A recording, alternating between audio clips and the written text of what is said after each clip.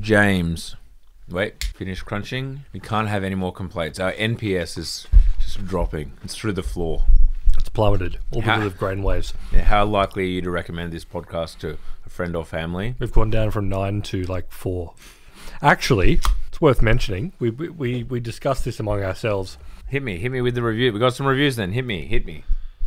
Well, the thing that I wanted to bring up was the fact that, for a long time we had exclusively 5-star reviews on the Apple podcasts. Yep. Except for one 1-star review. Oh, yes. Yep. That's one right. single 1-star review from someone who wrote, this was all the way back when we first went to being a paid podcast. Yep. It was when we were on Substack, and someone left the review on Apple Podcast with the title of the review being Substack and the body of the review being disappointed.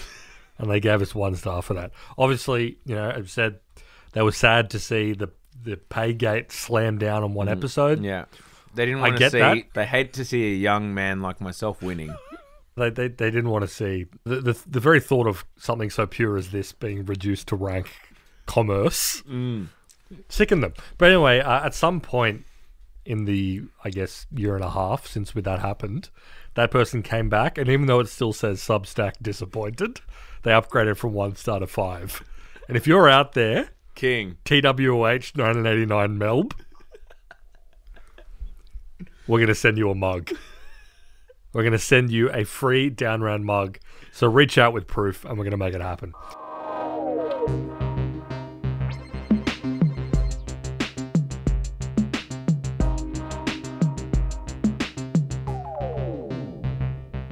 We're going to talk about Apple. Last week we did an episode on humanoid robots, which is what we've been thinking about for a while. We did an episode for our paid listeners on the social media bans being floated by the Australian government. We did float should we do the Apple keynote, which was like the announcement of the iPhone 16.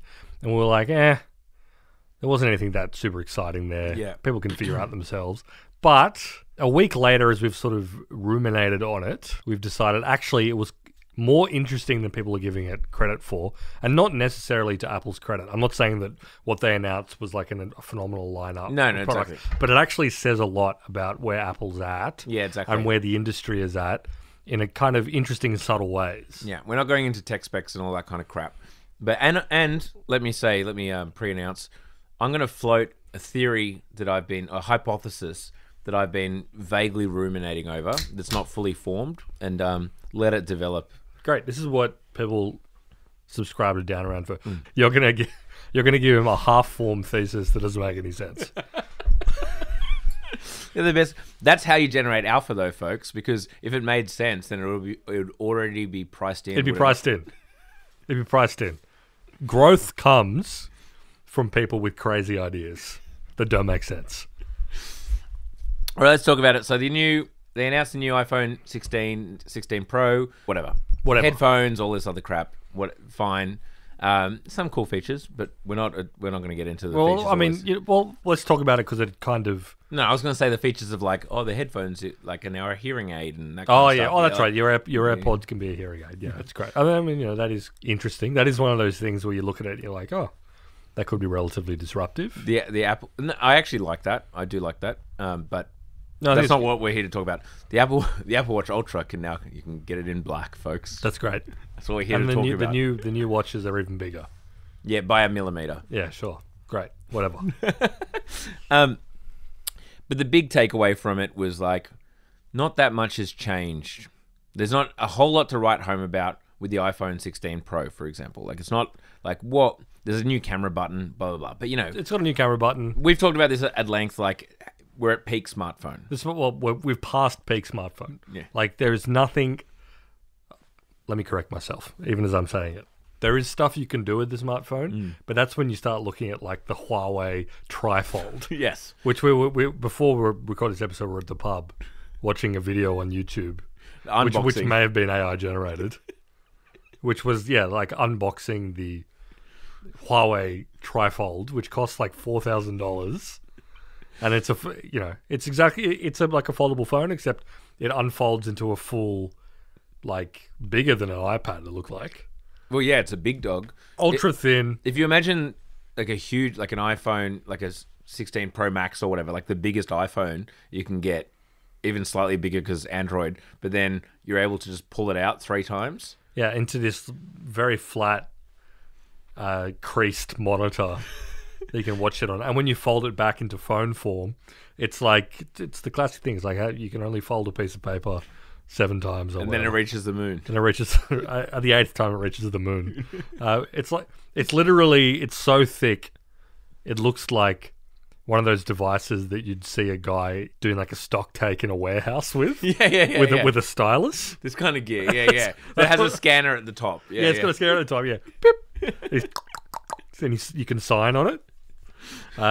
That's literally what it looks like, except, as we did say, if you saw someone on the train and they were, and they just unfolded their phone. And they unfurled it and started watching, I have no idea what you'd watch on that would impress me. Well, like highlights of that Kong Do or whatever, that new game that everyone's frothing over. Oh, Black Myth Wukong. Yes. Yes. That's just Sorry, that is the difference between Mandarin and Cantonese. This is your assumption about what someone would be watching on a trifold. The most popular game in the world? Is that not an incorrect assumption? What are you saying? Is the latest output from the Chinese AAA gaming industry. Okay, interesting. I was going to say Ted Lasso, but then I was like, no, you can get Apple TV on Android. They have an Android app. Services business, and we'll get to the services business. Yeah, anyway. So, well, aren't they like illegal in Australia? Anyway, whatever. You're not going to see someone unfolding that on the train. Okay, peak. We're but the point off is, the back of. We're at peak smartphone. No one knows the difference between an iPhone 16 and an iPhone 13, quite frankly. I mean, yes, the heads will know about it, the real true Apple heads.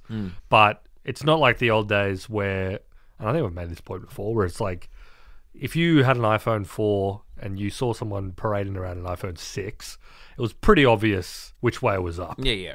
Whereas now it's like, I can't tell what iPhone people are using by looking at it. Yeah, and they also look like Androids a bit. And I can't tell the last few galaxies apart. Yeah. Because they've settled on the perfect form of the iPhone. Yeah. It's a rectangle of black glass. It's got slightly curved corners. It's got probably an edge-to-edge display or pretty close to it, small bezels. You've got some sort of like in-screen camera on your front camera. And on the back, you have some ungodly, disgusting arrangement of cameras. Yes. And every time they've tried to break free of that mold with like the Galaxies or whatever, it just looks disgusting, but in a different way. No one has figured out a way to put 3 camera lenses on the back of a phone that looks appealing. Humans don't like small, geometrically perfect shapes. In particular, round ones. There's that whole thing where, trypophobia or whatever. Exactly, where you get the like lotus leaf and you put it on people's skin and it like looks like there's little holes in people's hands and that kind of thing. That was a thing on the internet 8 years ago or whatever. Sure. Yeah, people don't like seeing circles close to each other. No. We're not biologically built for it. No. It doesn't exist in nature. No. Other than on the lotus leaf, as I just said. Yeah, exactly. And how many people saw that back in the day? No, exactly. Anyway, let's get to the actual guts of this. So, you have the iPhone 16 Pro, you have the iPhone 16. Now, some analysis that is not my own, that is, people are talking about, is that, for example, Ben Thompson from Stratechery, he predicted before the event they're going to raise the prices. They haven't raised the price of the iPhone in 3 years. This will be the year that they raise them because, inflation, this, that, and the other. Yep. He then did a mea culpa and was like, God damn it, they didn't raise the prices. Breaking news, the iPhone Pro stayed at the same price over that it was for the last 4 years. I.e., this is one of the cheapest iPhones you can buy because if you factor in inflation, it's like several $100 cheaper than it was 4 years ago. Well, I mean, this is, a lot of people have kind of forgotten that because obviously over the past, and it's a bit different in Australia because they have the exchange rate situation, but like baseline price of an iPhone sort of elevated quite a lot over the past, let's say, 5 or 6 years. They started, they pushed up into the realm of you're paying sort of low-end laptop prices for your phone. The base level Pro is like $999 US.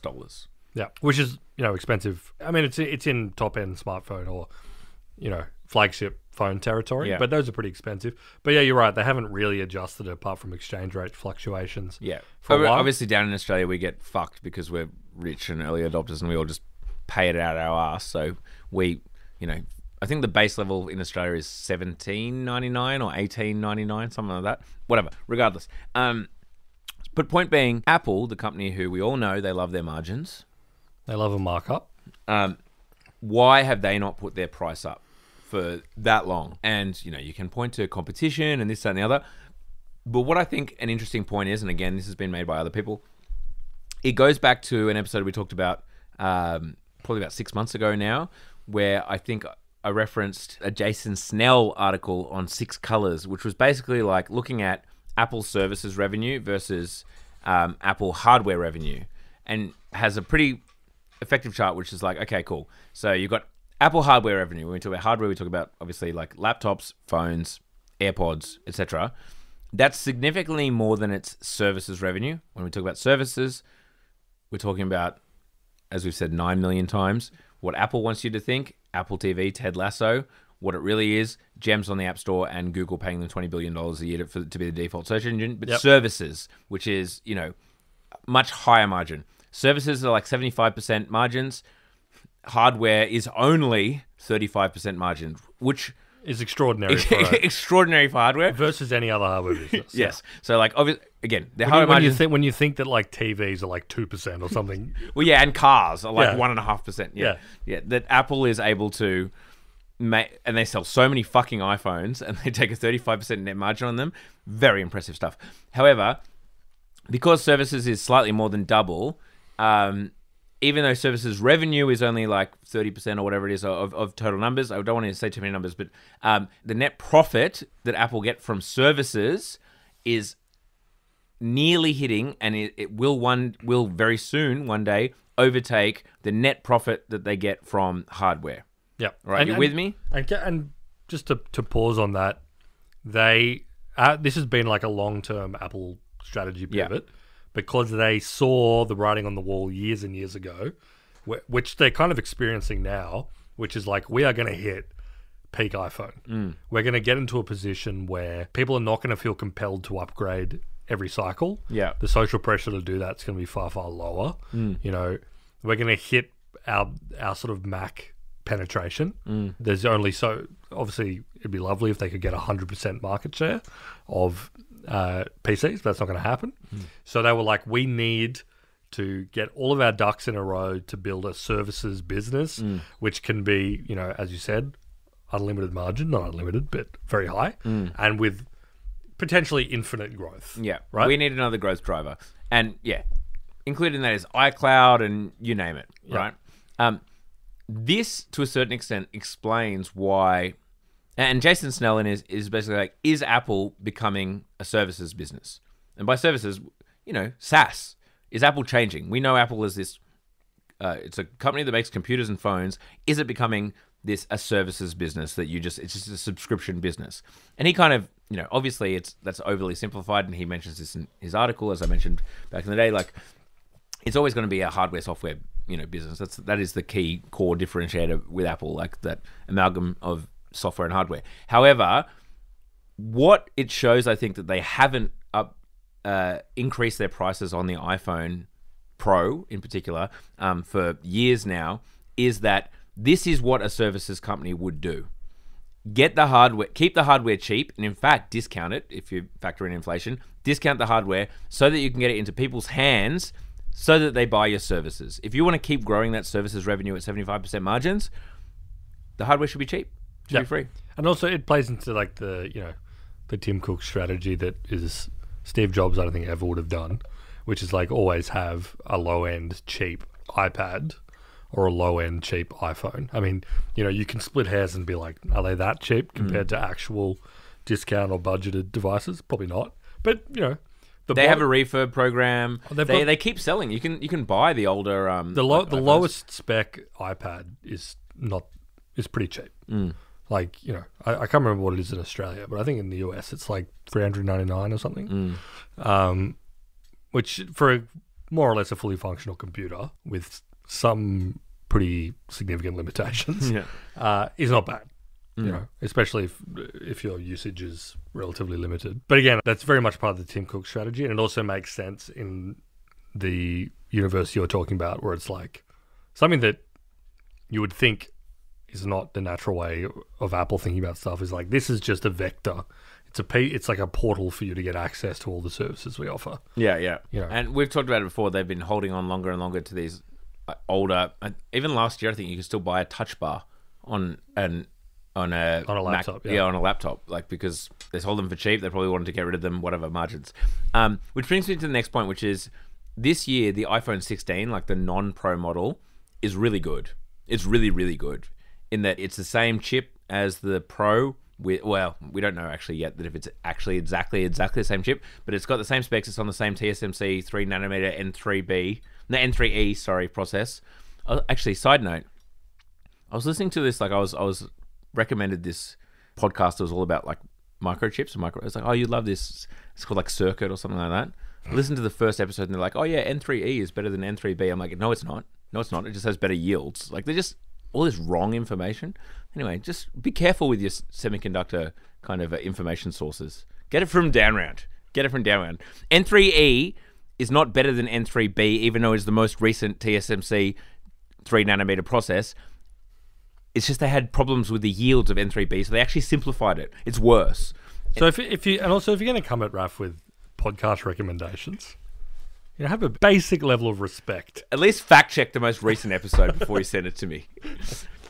Sorry, regardless, that's neither here nor be. So my point is, both the iPhone 16 and the iPhone 16 Pro have this nice 3nm TSMC N3E process. So they're both on the same chip almost, except there's a couple of extra, whatever, not going to mention it, advanced packaging stuff going on with the Pro and not the non-Pro. But point being, it's basically the same. It's 8 gigs of RAM, comes in a bunch of cool colors. It's very good. My point is, right now is a very good year if you're not a Pro user to go to the iPhone 16. And I think that is intentional because Apple have kind of screwed themselves a little bit. Because if they're in services mode and the latest growth driver, presumably they see, is AI and some kind of AI subscription or upgrade, or 30% of the friggin' OpenAI being like a premium or whatever that they sell that we've talked about before is potentially what they're thinking, or is it like some kind of Google default search deal, but it's like default AI deal with whoever wants to be the default AI, whatever it is. That growth driver depends on people having the hardware that can actually run AI. And one thing that all of the AI on-device processing needs is RAM. And because Apple have been so friggin' stingy with RAM over the last Tim Cook years, and beyond, like they've always been stingy with it. Yeah, and they've always, like, one of the things whenever people talk about the Apple tax and Apple charging out the ass for their products, like, you know, for many, many years, it's been the case that when you upgrade the RAM on a MacBook or whatever, yeah, it's hundreds and hundreds of you dollars. are paying extortionate prices compared to just buying RAM off the shelf at a computer store or whatever. Yeah. But point being, the iPhone only last year, the iPhone 15 Pro, last year's Pro model has 8 gigs of RAM, and then both the base model and the Pro this year's have 8 gigs of RAM. Last year's iPhone 15, so like a year-old phone, cannot run Apple Intelligence. It can't run the Apple AI stuff because it doesn't have enough RAM. And so you have this situation where the Tim Cook doctrine and being stingy on RAM this whole time for margin reasons has come back to bite them, because all of a sudden it's like, holy shit, if we want to actually use AI as a growth driver and a subscription driver and, you know, a services driver of revenue, people need to upgrade their phones. They need to upgrade their phones. Yeah, this is the other thing that, I mean, separate to this problem. I think the RAM thing is actually really key, and a lot of people aren't talking about it as much as they should. But this has been an analyst sort of fixation for the past year, essentially, before Apple announced the LLM and AI stuff it was going to do. And like Apple analysts and tech analysts know the problems we were just talking about. Where at peak smartphone, people are happy to hold on to their phones for longer. And the other part of it is, as we were talking about before we started the episode actually, is that yes, people still talk about batteries in terms of like, oh, it's planned obsolescence, my battery runs out, blah, blah, blah. But like the performance of a phone, they've been really, really good and far, far beyond what most people use them for years now. Yeah, like unless you're gaming. Unless you're playing like the latest, highest spec mobile games. And what percentage of people is that? It's like, I want to play a really high-spec shooter or like strategy game on my phone, but not on my... I don't have like PlayStations and other things to play these games on. I mean, like there's... That demographic certainly exists, but like the most popular games are not graphically intense and demanding. They're like, you know, gems. You're popping gems. Yeah. You Monopoly Go. But the point is, like, you know, it used to be the time that a couple of years after you got your smartphone, it would start to show. You'd feel it, like you try to open an app and it takes ages. Your home screen hitches and scrolls. That hasn't been a problem. Certainly on iPhones, also on Galaxies, a lot of devices. Running apps like lag. I mean, I don't know what's going on in Android world. Yeah. But my understanding is it's better than it was. Yeah, for sure it is. And at least that Huawei trifold, that looked pretty snappy. That was beautiful.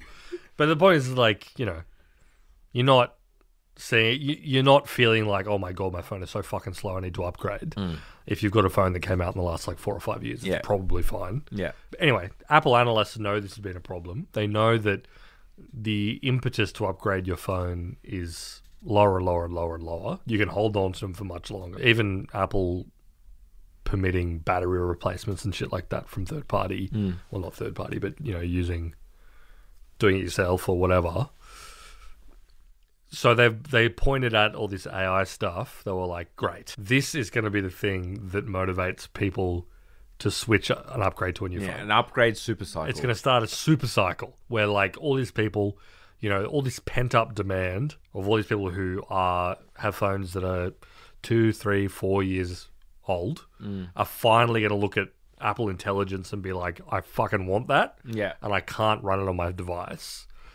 And, you know, with the additional fact of what you describe, where it's like, they actually can't. Like, it's not even like a marketing thing where they're like, all right, we're going to make it only available in the latest one. It's literally because, as you said, their strategy over years and years and years has come back to bite them in the ass because they just don't have the grunt on the memory side. Yeah. Yeah, but again, from an Apple strategy perspective, the whole like upgrade supercycle, of course they want people to upgrade their phones. They want to still be making the hardware margins. But like more importantly, as I said, like they want to be getting people to sign up to the services. They want to have this, which they literally can't do. Yep. They can't do unless they have a phone that right now is like the Pro from 12 months ago. That's it. Like your phone is the only one that friggin' runs Apple Intelligence. As well as the other big thing is like, they're hoping that people actually want Apple Intelligence. Yeah, which I don't think has borne out as yet. I mean, plus the fact it's important to recognize they built the keynote, all the marketing when you go to apple.com is built around Apple Intelligence. Yeah, and it's like Craig Federighi, who's like the software guy basically. You see him at WWDC. Yeah, he's the head of software. The developer conference as well, typically. He had a huge thing at the iPhone event. He's not normally in the hardware events. Again, Apple Intelligence showing another data point, just pushing towards this software story, this services story. He's talking at the iPhone event because the key thing here is Apple Intelligence, software play, which like, yeah, do people want? We don't know yet how good Apple Intelligence is. I think it's going to be helpful. Yeah, but like it might be good. I mean, like, but is it going to be like, oh my God, what, your phone can't do this? Yeah, I mean, a lot of the flashy stuff, like you can generate your own AI-generated custom emojis, and you can do... No one gives a fuck about that. No one, like, do images. No one gives a fuck about that. And then, like, what are you left with? You're left with, all right, you can use the inbuilt thing to have kind of like an advanced spelling and grammar check. You can get it to, like, rewrite your messages in formal tone. Maybe some people are going to want to do that. Yeah, but not really. This is the thing, that the quality of life is going to get better, for sure. And that's the thing with the iPhone. We say, like, nothing much has changed. It's gotten better, obviously. The camera's gotten better. It's gotten snappier. Screen's definitely gotten better. This, that, and the other. Yeah, yes, and we're not saying it hasn't changed. It's gotten better, and we love that. We love every year incremental improvements. We love that, folks. All good. Like, that's happening. However, like, my feeling is with Apple Intelligence, almost like the key features are just going to be, like, you start to expect your phone to just know stuff and be able to do stuff. You know, like... Yeah. And I was thinking this about Siri the other day. I would have liked Siri to be able to. I was like, I want to stop at a cafe that I like, and I need to get petrol and get to work by this time. Can I do it? Like, that would have been so nice to be able to do. I don't know if Apple Intelligence is going to allow me to do that. Probably not for a little while, but I assume that's like the sort of thing they'd like to do eventually. Yeah. Which I think is the other part, is like, obviously they are just laying the groundwork for what this might eventually be able to do. But point being, like, little improvements like that, I can see that just like slowly, I can talk to Siri a bit more naturally. I can, rather than like in this didactic friggin' if this, then that way. But that isn't really like features that you then tell your friends about. They're just features you kind of incrementally expect. You're like, oh, it's a bit smarter. Which, also comes down to the fact that, as I said, it's in the marketing for everything, but it's not even the small print. A lot of these features in the initial rollout aren't coming for like 6 months, 9 months, a year. Which is terrible as well. It's like, I'm getting my new phone on Friday. It's not going to have Apple Intelligence. It's not going to have most of the Apple Intelligence stuff. It's going to have a couple of like tiny things. In Australia, it rolls out after America anyway. Yeah. But even the bulk of the features are not in America yet. Which, it comes down to the fact that this will be the largest, I imagine, rollout of, consumer-facing LLM stuff, I guess. I mean, I guess you could say ChatGPT as a product maybe had a bigger exposure, but, in that top line, 180 million users figure, who knows how much each person used of ChatGPT. Yeah. It could be anyone. This will be like, and Apple have like reasonable expectations for how effective it should be. So you would think they'd be pretty tightly controlled, and it must be part of the reason why they're taking so long to roll it out, is to like test it, make sure there's no edge cases, nobody's phone is like, I don't know, offering to suck them off. Yeah. Or whatever. It's just showing like a really like a hot, like a sexy Hitler. Sexy Hitler. See, that's, it was bad for Google, but I feel like there's got to be some process within Apple that cannot allow someone to generate like sexy Hitler custom emoji. That they're like, that is P0 for us. Frankly, they shouldn't even be allowed to Google it on our phones. Yeah, right.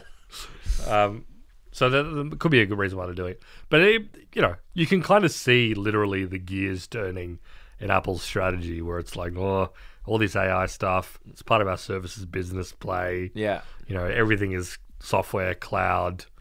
We're also juggling the fact that we have to do a bunch of on-device shit. But also our devices largely can't run it because we've been like forcing them to subsist on 4 gigabytes of RAM. Because when we designed this friggin' phone 3 or 4 years ago, we're like, how do we ensure that our margins stay at 35%? Oh, and their whole thing was, and it was true for a while, it's like, 4 gigabytes on iOS means a lot more than 4 gigabytes on Android. Yes. Because it's a far more optimized system that's designed that for has the always hardware. been true. And it's been true. On Macs especially. But now, as a result, they've slammed into the brick wall of like, oh shit, now we have an unavoidable problem, which the market is demanding we put in our phones. We want to put in our phones. Some customers are demanding it, which is LLMs, AI. And it's remarkable that they get it to run on 8 gigs, to be perfectly frank. Like 8 gigs is pushing it. Next year, it's going to have 12 gigs. At least. At the very least, it's going to have 12. Because I know people get weirded out with when you don't just double RAM, but you can, folks. Folks, it doesn't have to be doubled it doesn't have to go from 8 to 16 gigs. But I don't promise, down round prediction, iPhone 17 Pro will have 12 gigs of RAM. How much RAM does the Huawei Trifold have? Good question. Live look up. I'm looking it up. 16. They should have 16 in the back. 16. 16 gig. Yeah. So, see? They're not stingy over there. You can do it. Yeah, not optimized. But no, the next phone, the next Pro will definitely have 12 gigs.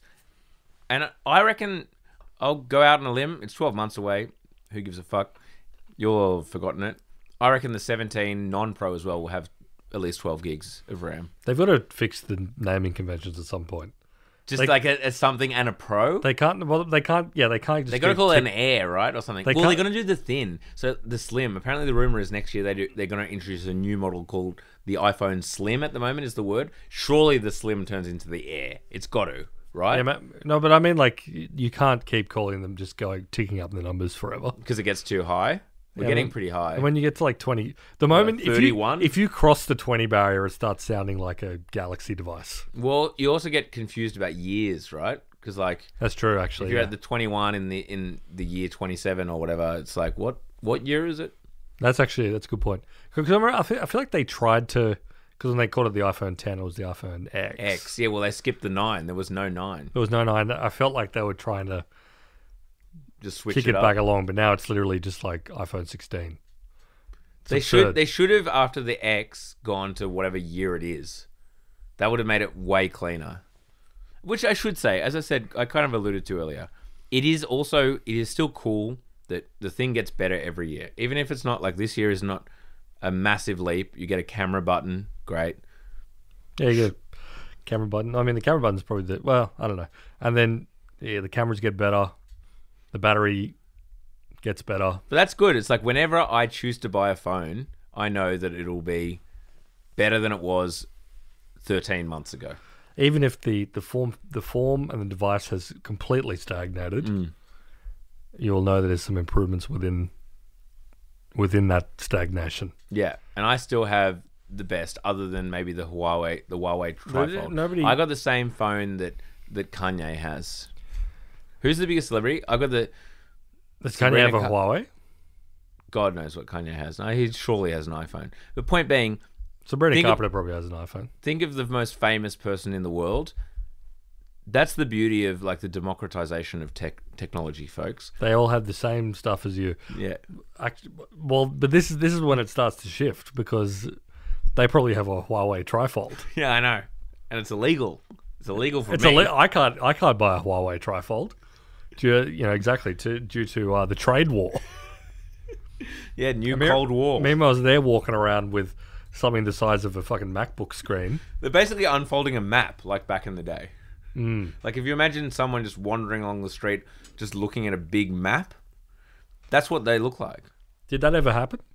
Yeah, of course. That's what the traveler would do. Spread out hands. You'd be wandering along with an octofold map. I was actually thinking about this the other day. I went to Europe over a decade ago. I think it must have been 2011. And the one thing I forgot to do before I went over there was unlock. Remember you had to unlock your phone? Yeah. It was locked to Telstra. I didn't unlock the phone. And as a result, I got to Paris and couldn't put a new SIM card into it. Yeah. And this was back when schoolboy era. Hugely schoolboy era. And back then, roaming data and all that sort of stuff was not really an option. You couldn't do that without paying an absurd amount of money. Yeah. Like rack up thousands of dollars. Yeah. So what I did, and it's still absolutely insane that I did this, is the TripAdvisor app at the time, you could basically download a list of places that you want to go in a city. And what it would do is like you would tap on it and it would just like give you a compass in that direction. That's real. That's real. It would just use the GPS, obviously. Yeah. So I vividly remember just following a compass. That's so real. But like obviously, I would go on like Google on Wi-Fi and find out like, okay, I got to get this train to this location. Yeah. Then you'd get off the train and just follow the compass. Due north. I wish I experienced that. I remember riding a bike in Amsterdam, propping the phone up on the handlebars, following a fucking compass. That was a truly unique. I was like a wanderer, in the 13th century or something. Yeah, I mean, people don't remember. You don't get that experience anymore. No, back in my day, when I was literally a moron and didn't unlock my phone. Actually, the peak of that is that I couldn't find the Brandenburg Gate in Berlin. And I think it's because someone uploaded it incorrectly. I remember when I was in Berlin and I was like, first got into Berlin and I was like, right, I should probably work out where the wall is. And like, I'd been peering out at this like graffiti, all this graffiti outside my hotel for a while. Like thinking, oh, that's really nice. That seems a bit political, whatever. I'm like, all right, first thing I got to do, let's work out where this wall is. That's a bit... Oh! What do you mean? It's 60 meters away? What? No, it wasn't though. I was on a map thing, and I was like, okay, there's my hotel. Wait, what? It means that must be over. Anyway, So this is a golden age. yeah. The other thing was downloading maps. I used to it's like, okay, Yeah, I'm going to this area. I'm going to download the map locally to my device. Yes, you could do that. And Google, I think even back then Google Maps let you do it, but I was using the TripAdvisor compass. That's sick. I actually really respect that. Like, why not just work out where the North Star is or whatever? Yeah, totally. Walking around the cobblestone streets of Paris trying to direct myself. You Zoomers wouldn't understand. You wouldn't fucking get it. You wouldn't fucking get it. You've never opened the Compass app on your phone once. Hey, Raf. Hey, James. Did you know that you can get an extra episode of Down Round every single week on top of the one that you're already getting? Yeah, I knew that. Well, yeah, obviously you know, but the person is... I'm using you as a vessel to explain. Sorry, as I'm the listener. No, go on, tell me more, James. How much does it cost? A mere $7 a month, Raf. Okay, where do I go to find out more about this? You go to downround.net. Okay, I want it. Well, I'm sure you do. I feel like I'm missing out by not having it. Exactly. No ads. Second episode per week, and a few other little goodies that coming down the pipeline as well. Head to downround.net. Downround.net. And sign up to Downround Premium.